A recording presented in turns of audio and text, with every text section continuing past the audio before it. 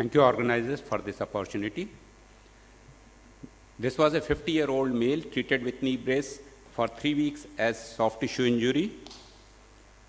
He continued to get pain and limp. Later on, good quality X-rays revealed a Hoffa fracture of the medial femoral condyle. Was treated by medial subosseous approach, open reduction, leg plated. 3 years down the line, he has become absolutely normal. This is not an uncommon scenario. Remember that 40% of the distal femur fracture have Hoffas. Unfortunately, 1/3 of them are missed on the X-rays. Hoffas, they lack a good classification and lack consensus for ideal treatment. That's why we should be discussing them. Hoffa fracture is a coronal split of the posterior femoral condyle caused by a high energy trauma. Direct impact with the knee flex as shown on this drawing leads to a Hoffa fracture. If hip is abducted at the time of injury, you get a lateral one. If hip is adducted, you get a medial one. You must look for other injuries to hip and pelvis in all these patients. 80% of the times you get lateral condylar Hoffa, 9% involves both condyles, and 11% medial condyle. Open fractures are 3 times more likely to have Hoffa element. We tend to miss them on X-rays often because on the AP view, fracture line is obscured. Why it's gone? No, I have not done anything. Yeah. Fracture line is obscured by intact anterior cortex. On the lateral view, you may or may not see a break in the cortex. Oblique views are best, but ideal is to order a CT scan at the slightest hint of suspicion, which can show number of fragments, any depressed articular fragments, and can help to decide the right approach and right implant even. Comminuted fractures use of plate is mandatory, while non-comminuted fractures can be treated by headless compression screw, as we did in this adolescent patients. MRI can show you ligamentous avulsion, condyle, and meniscal injuries. PCL avulsion would have certainly been missed in this doctor if he had not ordered an MRI. Excellent classification given by Dr. Bagaria and Chandak. Type 1, where fracture line passes parallel and close to the posterior femoral cortex. Hoffa fragment is more than 2.5 centimeter, and you can easily leg it with AP leg screws by parapatellar approach. Type 2, where fracture line passes much behind the posterior femoral cortex. Fragment is less than 1 inch, and you ought to use posterior anterior leg screws on the medial side by subosseous and on lateral by swashbuckler approach. Type 3, Hoffas are rare fractures, comminuted ones, and use of plates is mandatory along with leg screws. This 65-year-old female was treated by medial subosseous approach. Remember that while fixing a Hoffa element on the medial femoral condyle, leg screw has to start in the trochlear groove because the medial cortex of the femur slopes 25-degree outward.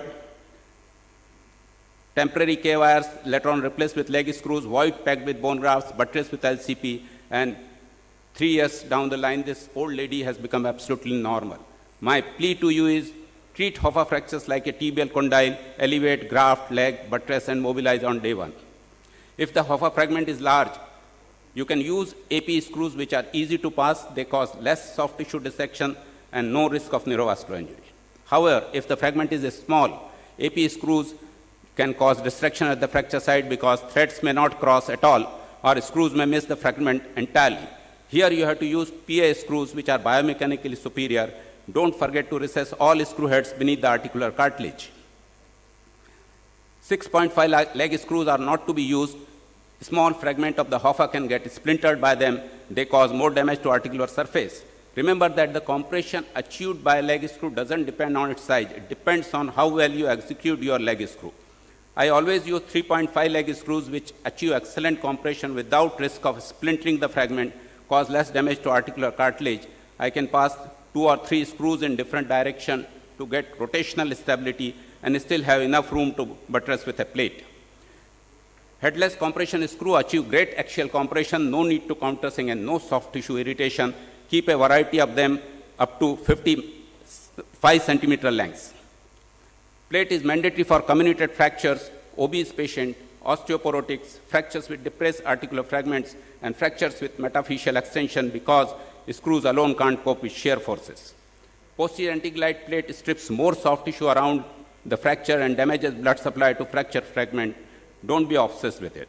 Lateral anti-glide plate has greater anti-shearing strength than posterior plate and is my favorite. This young girl was treated with screws like this, plastered for 6 weeks, had 20 degree of FFD and only 70 degree of flexion. CT shows that screw have missed the fragment and passing through the intercondylar notch. We did an open reduction. Hoffa has 2 parts, articular congruity restored, leg plated, and 4 years down the line, she is a state level kabaddi player. 45-year-old male, same story, no leg screws for the Hoffa, plate missed the Hoffa element entirely, screws in the intercondylar notch. I do my revisions in the lateral position, release quadriceps, even achieve full flexion even before removing the implant, mark the apex and base of intra-articular osteotomy with K-wires, osteotomy done. Remove a wedge of bone proximally, pull the Hoffa proximally and push it up with a periosteum from below, clamp it, leg it, plate it, and same day evening, 9 months follow-up, and that's his function. 20-year-old boy, same story. Plate has missed the Hoffa element, osteotomy done, reconstruction, and day 10, he has got almost 100 degree of flexion. Young patient, lateral femoral Hoffa, fixed only with leg screws. 6 months down the line, fracture has not united, stiff knee, 20 degree of flexion. I wanted to reconstruct it, but found low-grade infections, hence curated out the fracture, removed the implants, did an arthrolysis and quadriceps plasty. 15 years, nothing more is required, and he is still doing great.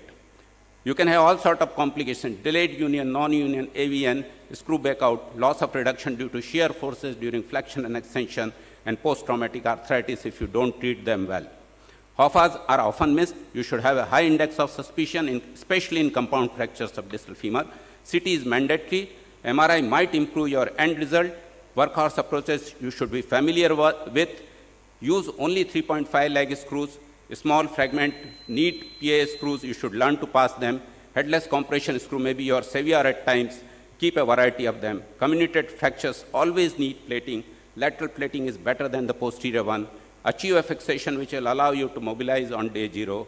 And treatment of neglected Hoffas is difficult, challenging, but extremely rewarding. Don't shun them off. Thank you very much.